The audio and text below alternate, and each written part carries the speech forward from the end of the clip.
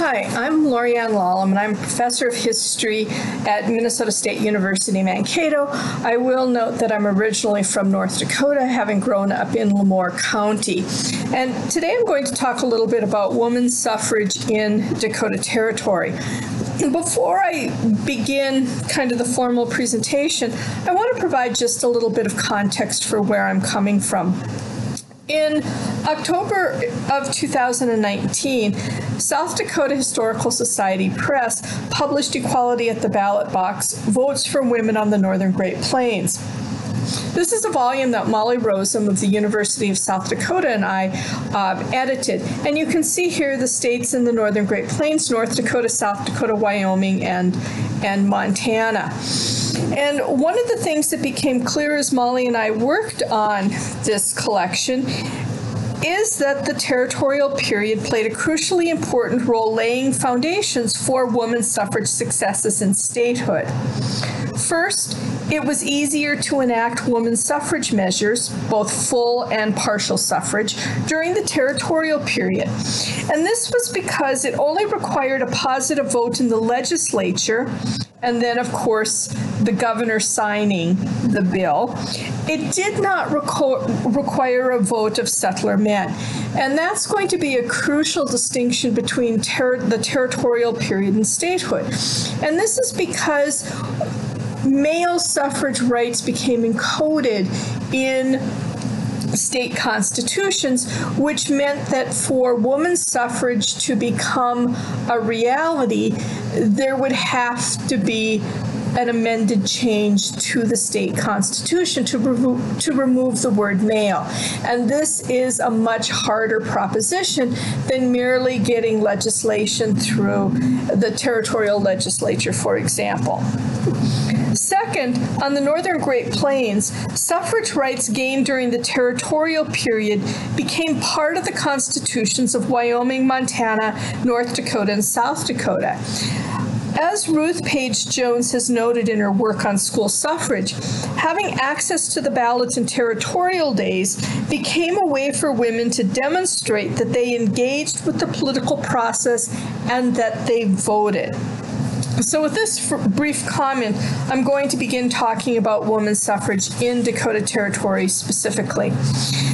In early 1868, during the 1868-1869 legislative session, and originally the legislative session met in December and January, so that's why we have 1868-1869. But in early December 1868, Anna Stutzman, a delegate from Pembina to the Dakota Territory House of Representatives, introduced House Bill number 28, quote, to confer upon women elective franchise and the eligibility to office, unquote, for women 18 and older.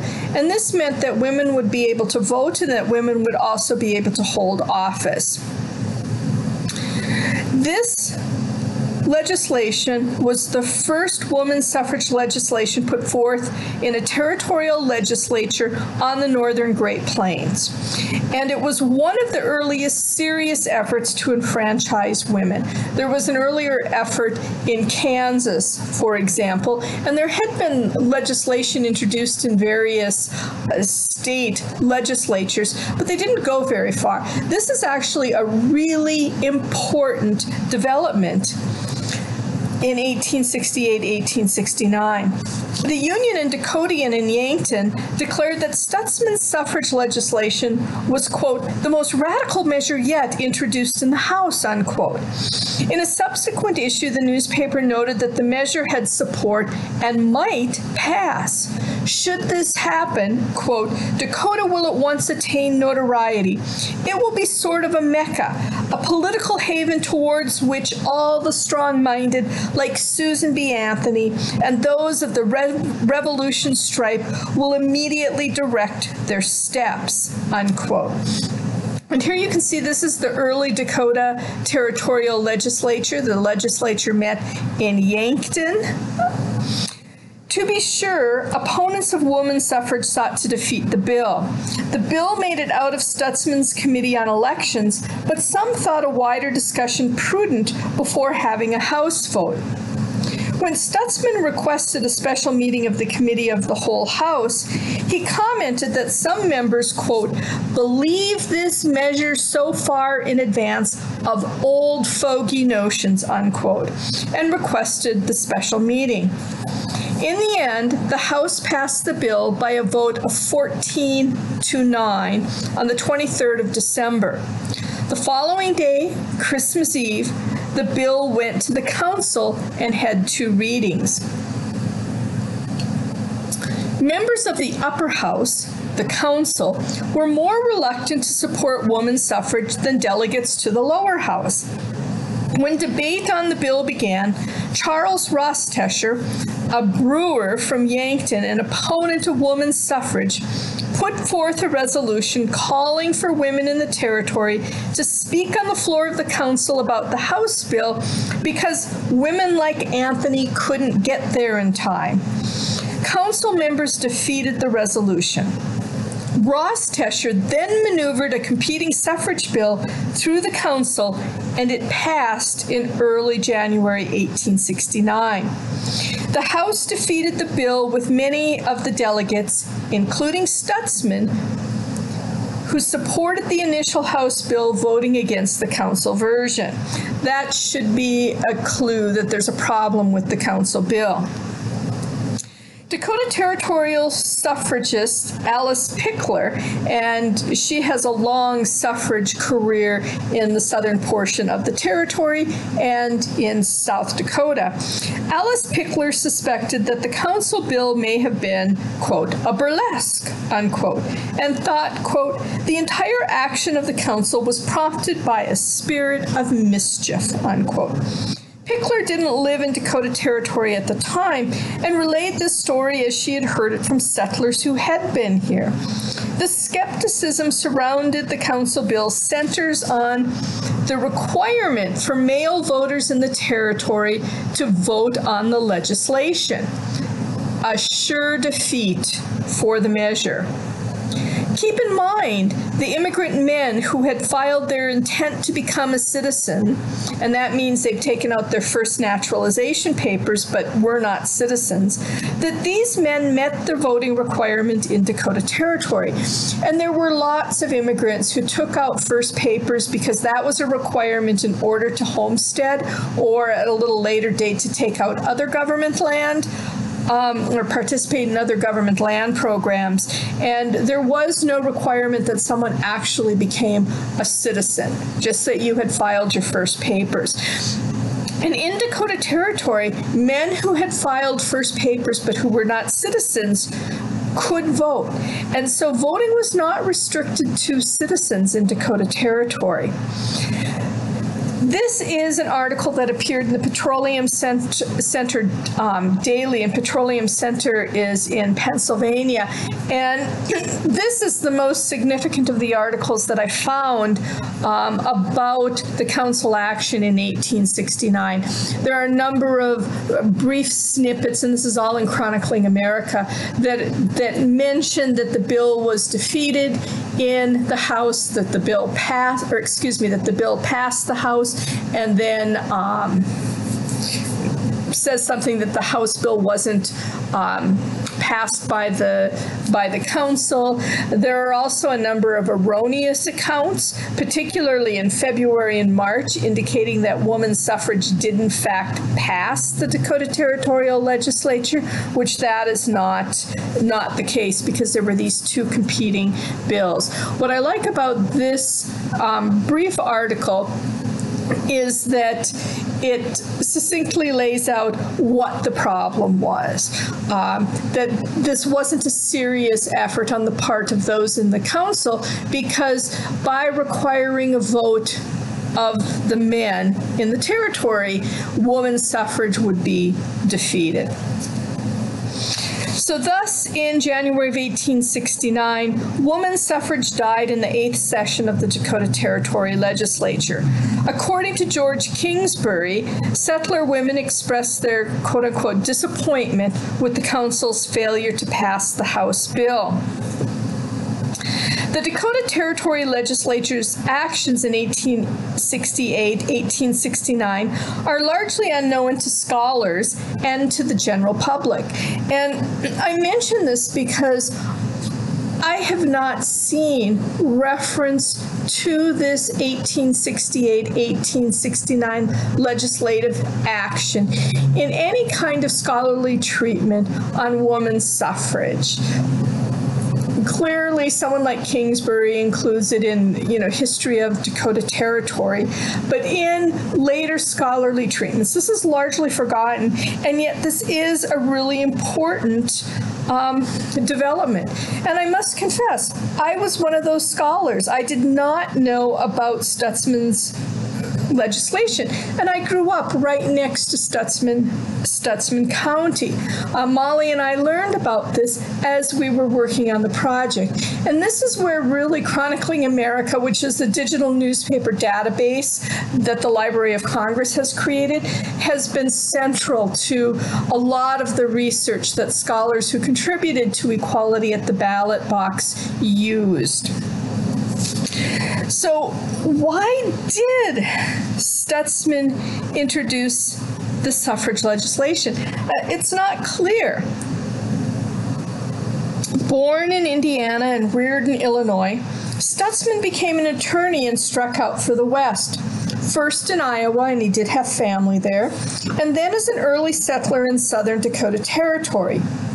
He worked as an attorney and land speculator in Yankton, as well as represented Yankton in the Dakota Territorial Legislative Council. Ennis Stutzman was a Democrat. He was also politically adroit and engaged in political machinations at the highest levels in the territory. In the mid-1860s, he received an appointment from the Johnson administration as a special customs agent in Pembina, and Johnson was also a Democrat. Pembina, a community with a large Métis population and connections to the fur trade through the Hudson's Bay Company, strategically lay near the border of Rupert's Land, now a portion of which is Manitoba. Smuggling was a problem in the borderlands. Stutzman secured the appointment of Isabella Cavalier as an agent because of, quote, a regular system of smuggling that has been carried on through the agency of women, unquote. To combat this system of smuggling, Stutzman needed a woman agent, and he actively lobbied for her hiring. Does Stutzman's support for a woman customs aid inspector reflect a broader support for women's rights? Is this about securing a position for a friend? He lived with the Cavaliers. He knew the Cavaliers extremely well. Is it a little bit of both? According to Stutzman's biographer, Dale Gibson, it's inconclusive. Gibson contends that Stutzman may have indeed been a supporter of women's suffrage, but he may have seen a political reward for introducing the suffrage bill. Two of Stutzman's close political allies were Andrew Jackson Falk, the territorial governor of Dakota in 1868, and Falk's son-in-law, Dr. Walter A. Burley. And clearly with a name like Andrew Jackson Falk, the Falk family supported the Democratic Party. And Falk had been a Democrat, but he joined the Republican Party shortly after it organized in 1854. Likewise, Ennis Stutzman had all kinds of connections with Republican Party politicians in Dakota Territory. Perhaps his status as a Democrat is a little bit nebulous, particularly later on in Dakota Territory.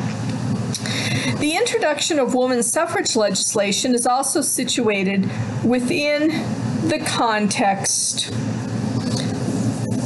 of Reconstruction in the period after the Civil War. Jennifer Helton is reconceiving women's suffrage in Wyoming by arguing it's part of a broader Reconstruction effort by radical Republicans. Many radical Republicans didn't just oppose the enslavement of African Americans and abolition. They supported other progressive reforms of the day, including suffrage rights for African Americans and suffrage rights for women. The Dakota Territory Constitution originally restricted voting rights to white men. In 1867, Congress changed the territorial organic rights to require voting rights for African American men. That same year, Dakota Territory quickly changed its constitution to enfranchise African American men.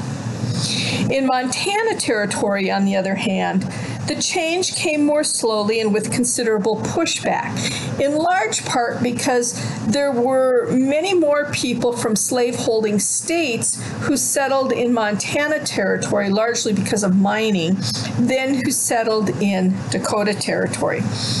Wyoming Territory granted women full suffrage rights in December of 1869, and this was the first in the nation. And Utah Territory followed quickly in February of 1870. So if we look at early 1870, the future seems really bright for women's suffrage, and yet it's still going to take until 1920 for full suffrage rights to be enacted in the United States. And even then, there are women who are going to be excluded from voting for a variety of reasons. Well, Stutzman's bill in the 1868-1869 legislature failed. In the next few territorial legislative sessions, Dakota Territory considered such legislation. No bill, however, made it out of the legislature, although in the 1871-1872 session, it came close when the measure lost by one vote. Like women in other states and territories, in the late 1870s, progress had been made in terms of some settler women acquiring school suffrage rights. The legislature passed 3 different measures connected to women's school suffrage in 1879, 1883, and 1887. I'm not really going to talk about the specific school suffrage laws, but I do want to make it clear that these laws did not provide universal school suffrage to women. There were restrictions in terms of who could vote. The 1879 law allowed women to vote at school meetings, and that's a different kind of a process because you're at a school meeting and maybe there's some kind of decision that's being made in terms of providing funding for textbooks or something like that. The legislation in 1887 expanded somewhat significantly voting rights for women on school matters. Women and male supporters, however, continued to lobby for full franchise rights for women. When men in Southern Dakota Territory met in Sioux Falls in 1883 to create a constitution with an eye on statehood, and they envisioned a state named Dakota, and this was based on the southern portion of the territory. When they met, local suffrage supporters and national advocates sought to include women's suffrage in the governing document. Marietta Bones, a member of the Women's Christian Temperance Union and Dakota Territory Vice President of the National Women's Suffrage Association, actively lobbied for inclusion of a prohibition plank in the Constitution, as well as to exclude the word male when defining voting rights. The Kimball Graphic, which is a newspaper in Southern Dakota Territory, thought Bones would be an, quote, omnipresent member of the lobby, unquote. Bones specifically asked for time to address the convention, and she did. In her remarks, she, quote, appealed to your, referring to the male delegates, justice in behalf of the women of our territory who are opposed to being left in our state organization with no more authority and self-government than have the paupers and the idiots, unquote. She went on to proclaim that women, quote, are willing to do 1/2 of the manual labor in the country and will promptly pay our portion of the taxes, unquote. Bones argued that voting wasn't a privilege, but a right of citizenship. And women citizens should have that right. And this actually predates an argument that's going to become much more prevalent in the early 20th century. This notion that voting rights should be connected with citizenship rights. According to Bones, if women had the franchise, they would use it, which may have been what concerned some men. She also addressed what would be a significant issue in Dakota Territory, male immigrants who could vote. Finally, Bones used Wyoming Territory as an example of woman suffrage success that the state of Dakota should emulate. And of course, as we know, statehood would not be achieved in 1883. In Marietta Bones on the right and Alice Pickler on the left, the nexus of women's suffrage and the WCTU is highlighted. Indeed, one of the characteristics of women's suffrage in Dakota Territory, as well as in North and South Dakota, is the linkage of franchise rights for women with temperance and prohibition measures. This linkage during the territorial period continued in statehood. Indeed, many men who supported women's suffrage also wished for temperance or prohibition laws. While men at the 1883 Dakota Constitutional Convention listened to Marietta Bones champion voting rights for women, they also participated in a serious debate over whether temperance, prohibition, or no such measures would be a part of the Constitution. Newspapers reported very little on women's suffrage at the convention, but devoted a lot of space to temperance and prohibition debates. 2 years later, 2 years after Bones spoke at the Dakota Constitutional Convention, members of the territorial legislature met in Bismarck. And as you may know, the capital moved from Yankton to Bismarck in 1883. And in many ways, it's this move of the capital to Bismarck that is really fueling suffrage efforts in the southern portion of the territory. Or I shouldn't say suffrage efforts, statehood efforts in the southern portion of the territory. So in 1885, members of the territorial legislature met in Bismarck. Major John Pickler, husband of the aforementioned Alice, submitted a woman's suffrage bill in the House. The bill, while granting women the right to vote, would not allow women to stand for election for most elective offices. The Bismarck Tribune covered the legislature and took great pleasure in ridiculing and emasculating some of the strongest supporters of the suffrage bill in a column called Legislative Gossip. The reporter recounted the debate on the House floor that resulted in the bill's passage. The men selected for ridicule were Major John Pickler, a.k.a. Susan B. Pickler, of Falk County,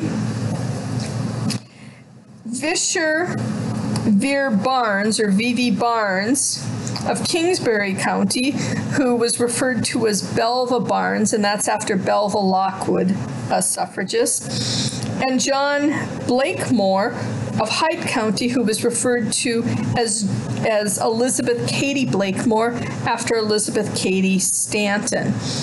All of the men resided in Southern Dakota Territory. The Bismarck Tribune reported that Miss Susan B. Pickler introduced the bill and, quote, she made an eloquent plea. The author, unquote, the author consistently used female pronouns and language often used to stereotype women. With Pickler, for example, he wrote that he was, quote, the fair speaker, unquote. The reporter conceded that Pickler made legitimate claims, for example, taxation without representation. Pickler also made the argument that if women voted, the electoral process would be, quote unquote, purified, and that the work of the government would be elevated.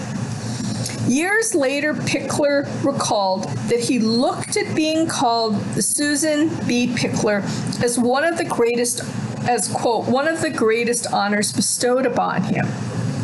And you can see here, this is just a brief excerpt. This is an extremely long article that covers a couple of pages in the Bismarck Tribune. And you can see here the kind of language that's being used. I will add that while the Bismarck Tribune was hostile to women's suffrage, there were other newspapers in North Dakota, like the Bismarck Journal and particularly the Jamestown Weekly Alert, which was a Farmers Alliance newspaper, that were very supportive of women's suffrage efforts. Blakemore also argued that the political process would be less corrupt if women voted. The reporter described him as, quote, Elizabeth Cady Blakemore, with a slight whisk of her bangs and readjustment of her bustle, was the next gentle defender of the bill, unquote. And Vivi Barnes, or Belva Barnes, used taxation without representation as the mantra for why women's suffrage should be enacted. I'll also add with Barnes, he knew Charles Ingalls. He came from Kingsbury County, and Charles Ingalls, of course, Laura Ingalls Wilder's father. The more interesting account is the description of how Henry W. Coe of Mandan in northern Dakota Territory came to support the bill. He did not support women's suffrage originally, but his wife did. Because of the close proximity of Bismarck and Mandan, Coe spent time with his family during the session, and he learned that his wife supported the suffrage measure. He also noted that the Republican Party, quote, is the party of progress, unquote. According to Coe, quote, as a Democrat was in favor of this progressive measure, he would not be outdone, unquote. And thus, he voted for the suffrage bill. It's really a remarkable article that explains why some people in the legislature, men in the legislature, voted in favor of the bill, quote, the ladies wanted it, unquote, or voted against the bill, quote, the ladies didn't want it, unquote. The bill passed the House by a vote of 29 to 18. One member didn't participate. There is a difference, though, in terms of northern and southern territorial delegates and their level of support. 66% of the delegates from Southern Dakota Territory supported the measure, compared with 53% of northern delegates. The account in the Bismarck Tribune is important for a number of reasons. First, it provides a detailed account of what transpired on the floor of the Dakota Territorial House. The House Journal merely indicates the introduction of the bill and the votes on the legislation, but not the actual debate. The Journal does provide petitions submitted into the record, which in the case of women's suffrage tells us where people organized in support of the legislation. And I can tell you that most of the petitions came from the southern portion of the territory. Second, it lays out key arguments connected to women's suffrage in the territory, and it points to topics for further inquiry. The council passed the Pickler bill after considerable debate by a vote of 14 yes to 10 no. For a while, it appeared the council would adopt a different bill, one that required a vote of men in the territory, just like the council did in 1869. In the end, however, the council removed that amendment to the House bill and the legislation passed.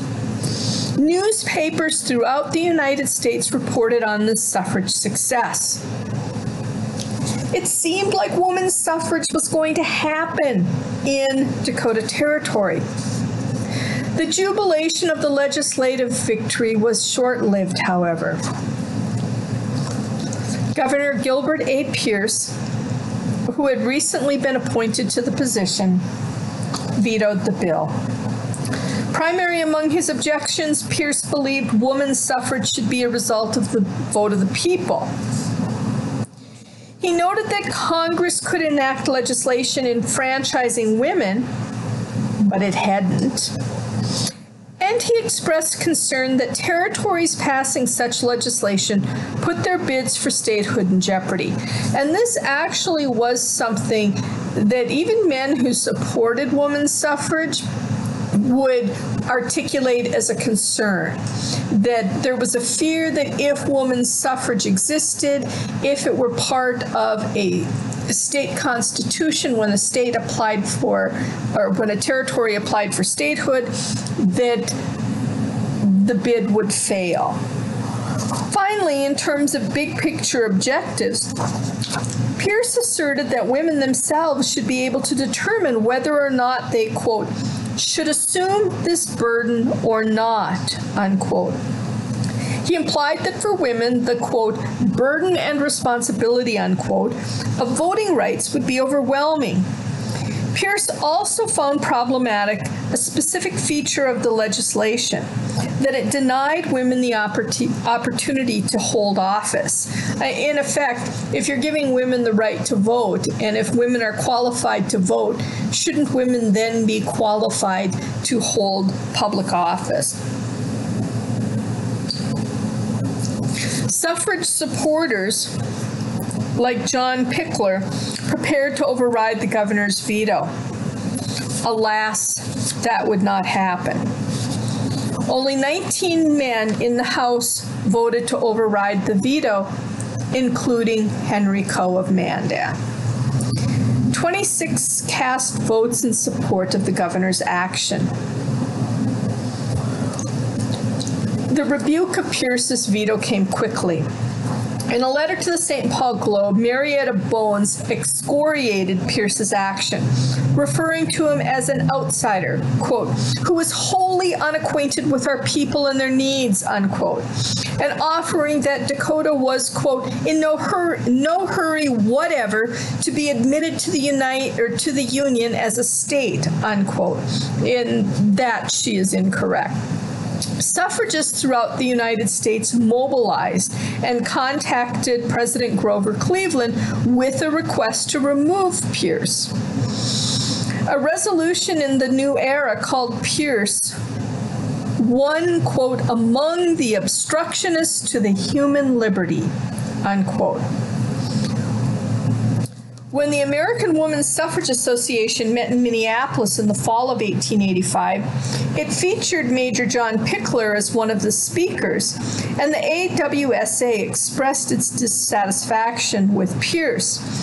Alice Pickler was also a delegate to the AWSA conference, as was Sarah Lyman and Mrs. J.N. Melton. They all hailed from Southern Dakota Territory.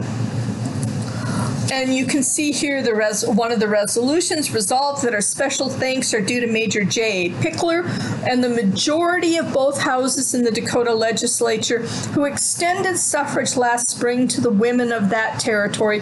And we trust that the liberty-loving men of Dakota will secure the removal of the unfaithful governor of Dakota, who by his veto remanded 50,000 women of Dakota to continued disenfranchisement.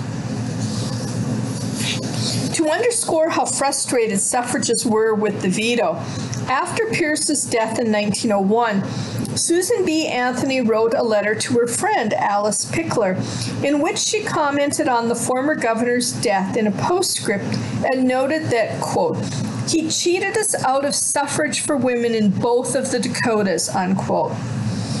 She also asked Alice to greet Susan B. Pickler from her.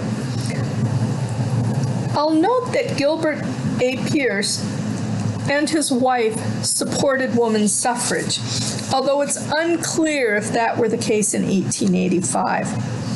Pierce later acknowledged he regretted his veto of the 1885 Dakota territorial women's suffrage legislation. And it only causes me to think, oh, what could have been? The Dakotas could have come into the Union as suffrage states had Pierce not vetoed that legislation. After the defeat of women's suffrage in 1885, efforts continued in the territory. Men in Southern Dakota Territory met that summer to craft a constitution for statehood. This constitution included a provision for men to vote on women's suffrage. Statehood, however, did not come in 1885. The 1887 territorial legislature failed to pass a women's suffrage bill. The Bismarck Tribune continued to refer to Pickler as Susan B. Pickler, but now there was House member Elizabeth Moore and Senator Anna Dickinson Smith, again, both references to Elizabeth Cady Stanton and then Anna Dickinson, prominent suffragists, along with, quote, other distinguished ladies who favor the passage of the bill, unquote. In 1889, men met at constitutional conventions in Southern Dakota Territory, Northern Dakota Territory, Montana Territory, and Wyoming Territory. Broadly speaking, elective rights women secured during the territorial period generally became a part of the state constitutions. Thus, in Wyoming, where women had won full suffrage rights in territorial days, they kept those rights, albeit there had been some pushback. And maybe as an aside, well, North and South Dakota and Montana became states in 1889. Wyoming didn't become a state until 1890.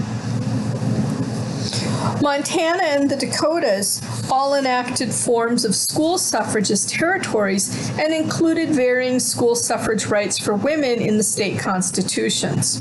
Montana Territory passed woman taxpayer suffrage during the territorial days, and it too became part of the state constitution. Although again, there was significant pushback, especially in the 1890s and early 20th century, to woman taxpayer suffrage in Montana.